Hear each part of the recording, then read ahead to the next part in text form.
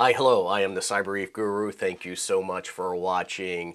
So are you new to CNC? Did you just get your CNC up and running and you are wondering to yourself, what should I make with my machine? Well, if that is the case, then this is the video for you. In this video, I am going to run through 5 project areas that you can make with your CNC that are very easy to program, easy to get done, and easy to learn the ropes of your new CNC machine. So, all right, sounds like a lot of fun. Let's go ahead and let's get on with the projects. The first project area I want to cover are things that are simple to make and easy to program with your CNC, and those are trays. Now I have a couple examples here of trays I've made in the past, and so this one here is just a simple heart with a pocket in the center, and so the second one here is something that's a little bit more complicated, but just as simple to program, and that is a Christmas tree with a series of pockets in the middle here. And so this Christmas tree specifically, I only used one bit to create it. It was a 1/4 inch down cutting end mill, which I will link down below if you want to pick yourself up one. And all you had to do is create the profile around the outside and then program the pockets in the middle. And that is it. There is not a whole lot of magic here in terms of CNC programming. And so once you get your feeds and speeds dialed in, this one was super, super easy to make. Now the heart tray here, I actually used a bowl cutting bit for the pocket and then a 1/4 inch end mill for the profile around the outside. So the programming in that regard is a little bit more complicated by having 2 separate cuts with 2 different bits. But you do get this nice rounded profile around the inside, which is really nice for these trays. Now I do have a number of these trays actually I've made for myself. I use them as catch-alls around the house, usually for keys and wallets and AirPods and things like this. But you can get super creative. Imagine any outline for any holiday with a couple pockets in it, or something as simple as square or round ones just to have laying around the house, for example. And so they sell very well at craft fairs and they're super easy to make. A little bit of sanding and a little bit of finishing and you're off to the races. So this is my recommendation for the first project that I think a new user should tackle. So the second sort of projects that I recommend that new users kind of dig in on are very similar to trays. In fact, they're nearly identical in terms of the programming, but that is a bowl. Now this is something that it was a cutoff from a cutting board that I made. It is very tall, but the programming is identical to the trays. And now you're asking yourself, what is really the difference between a tray and a bowl? Honestly, I don't have the faintest idea other than maybe the height of the walls. And so the only thing you need to concern yourself different from a tray for this particular bowl is the depth here, making sure that you have a bit that can cut as deep as you need to. So if you're using something like one of these trays, you can see there's a very significant difference in their thickness. And so the length of your cutting bit for a tray is maybe not as important as something like this. So for this specific bowl, I did use that bowl cutting bit here in the middle, and then I used a 1/4 inch profile bit around the outside. And once again, I will link those bits down below so you can take a look at them. But if you do have some more interesting woods like this, like from this cutoff, then you can get some super creative sort of things with the bowls. And you don't even need to have multiple wood species like this one. You can just have a simple piece of wood that has a deeper cut. So it could be just a deeper version of a tray. But this is something that also is very useful. We use this for chips when we have parties. You can actually create 2 separate wells if you want to, for example, and have chips on one side and salsa on the other, for example, or put ramekins or some sort of little bowls in here to protect the wood for other liquids and things like that. Super interesting, super easy to do, so I highly recommend that as maybe your second project. So for your third project, I recommend digging into sign making. But rather than starting with wood, I recommend that you start with HDPE, and very specifically the 2-color or 3-color HDPE. And so I have an example here of one of these signs that I made not so long ago. We actually have this in our kitchen. And so the advantage of this is you have this black surface, then a white core in the middle, and then black on the back as well. And so you don't have to cut very deep to break through this black surface to create that white lettering. And so this is really cool. because you don't have to finish it. Once you're done cutting, it is just done. A little bit of cleanup to get the fuzzies off and you're good to go. And you can carve any series of words you want into the sign. And so you can get super creative as well. This one just happens to be square. I do have one with scallop sides and ovals and whatnot and a variety of other things. I've created a lot of different signs out of this, and because they're made out of this high density polyethylene, the HDPE, they will last forever. This is actually the stuff that they make playground gear out of for elementary schools and high schools and things. It withstands the test of time. Sunlight, rain, heat, cold, doesn't really matter. It works really well. And so you can attach maybe magnets on the back and stick it to a metal door, for example, or you can put little hooks in the top and you can hang it down, or you could just use something like command strips or whatever.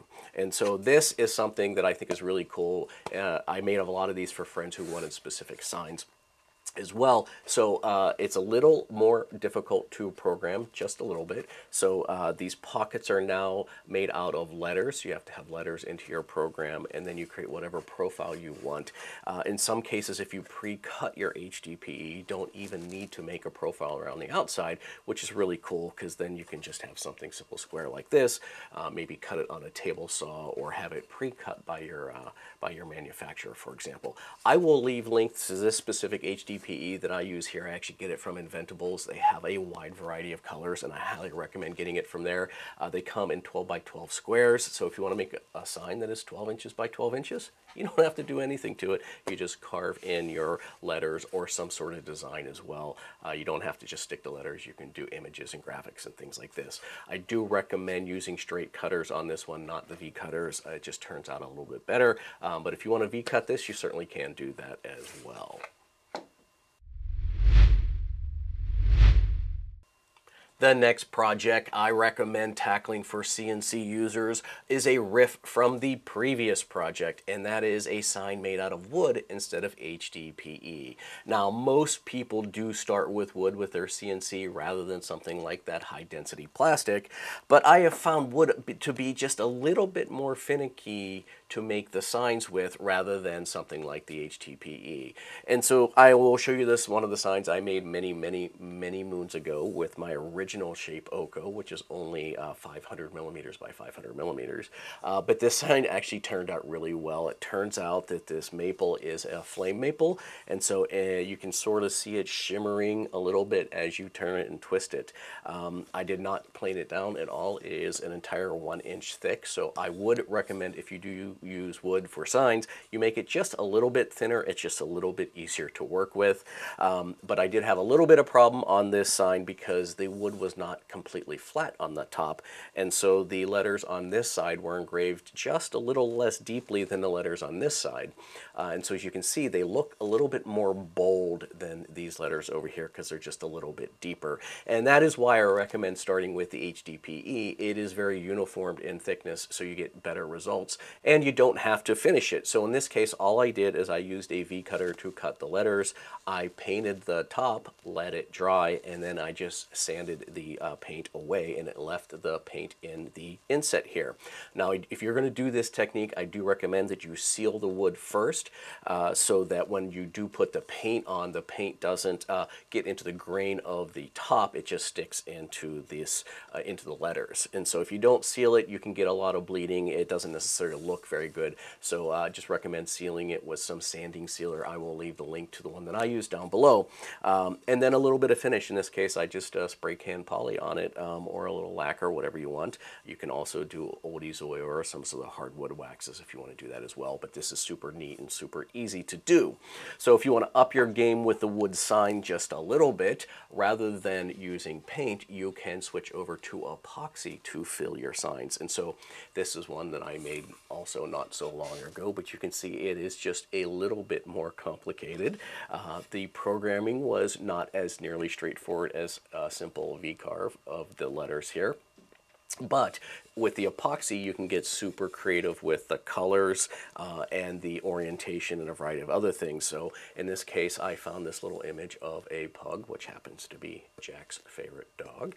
Put it off to the side here in, you know, Jack's room, and we just have it on his door. And so again, this is a little bit of flame maple here. It's not quite as nice as that one there, but I did plane it down just a little bit. So this is about 3/4 of an inch thick. I think going a little bit thinner, maybe a 1/2 inch or so, or 5/8 would be better. Just makes it a little bit less heavy to stick on the door, but we just use some of these Velcro command strips in the back to stick on the door. And so very cool. Highly recommend that. These are very popular because you can highly customize them as well. So we want to up your game just a little bit from the basic side. Try a little bit of epoxy. The last area of projects that I want to cover is a combination of different things, and some of them are easier to make than others, but they are also very useful and utilitarian, and we have a bunch of these things around the house. And so the first thing I just want to throw out there is this little wine caddy here. And so what it does is you stick this on top of the wine, and then you can stick your 2 glasses on the side, and it allows you to kind of carry your wine around with the glasses on the side here.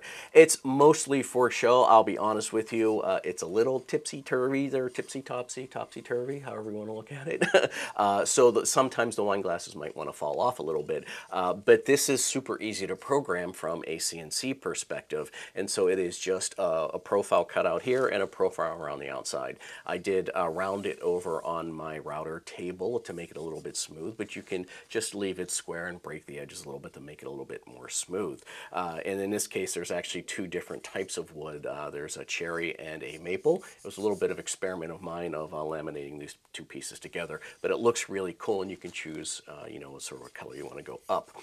This is super easy to do, and I think these are very popular as well. There are plans out there. You can download them from the internet if you don't want to make your own, or I will leave links down below. The last thing that I want to cover here is very similar to some of the other things we've covered. It is a little bit more complicated, but it can be very dramatic in the end, and that is a cutting board like this. This is a relatively simple profile, but then putting an inlay in your cutting board here. Now this one is a pair that I did a long time ago. I believe I did it in easel, and I actually have the project, and it might be shared. I will leave a link to it down below if you want to create something like this. And so again, very simple. So I just had a simple piece of maple right here with the Badalk inlay. There's just one inlay, so it's a simple pocket, right, for the inlay, and then the profile for the inlaid wood as well, and then the profile for the outsides here. And a little bit of sanding. I didn't round anything over. I just broke the edges. Again, I made this on my original Shape Oko way back in the day. And so super easy to do, and it looks so cool. I actually made a couple of these. We've sold a couple of them. I had this pear here. We had an apple, and I think I had some grapes and some other things.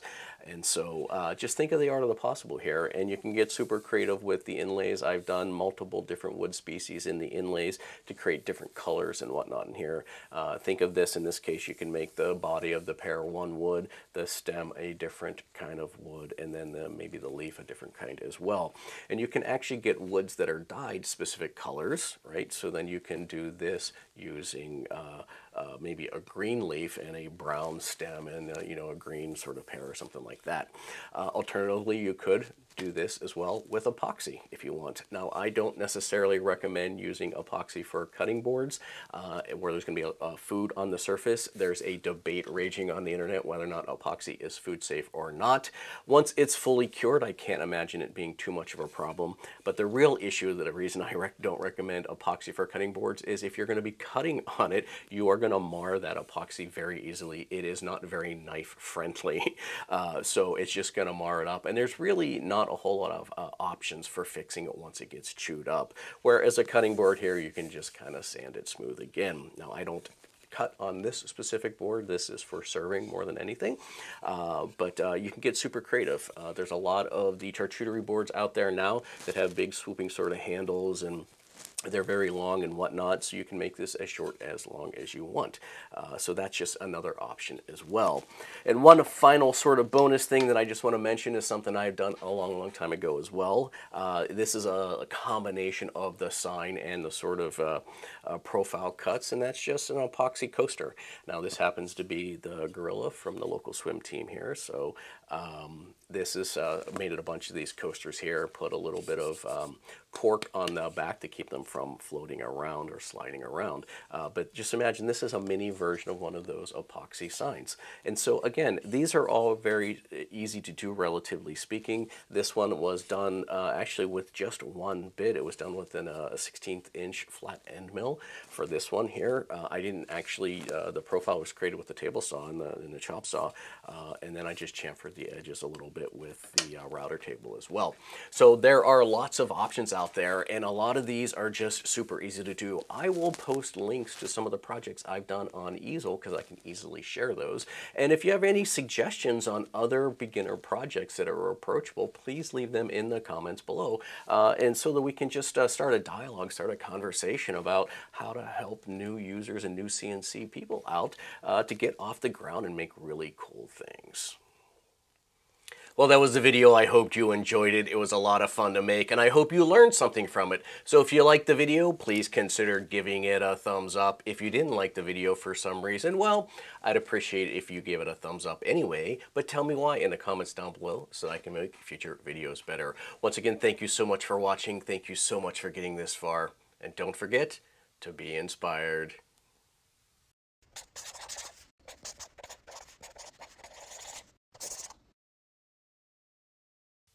The first project area that I want to cover is something that is super easy to make and very to program. The first project area I want to cover is something that is super easy to make and very easy to program for your CNC, and that are trays. Those are trays, not that are trays. God damn it. The next project I recommend tackling is a riff from the previous project, and that is signs made out of wood. That are signs made out of wood.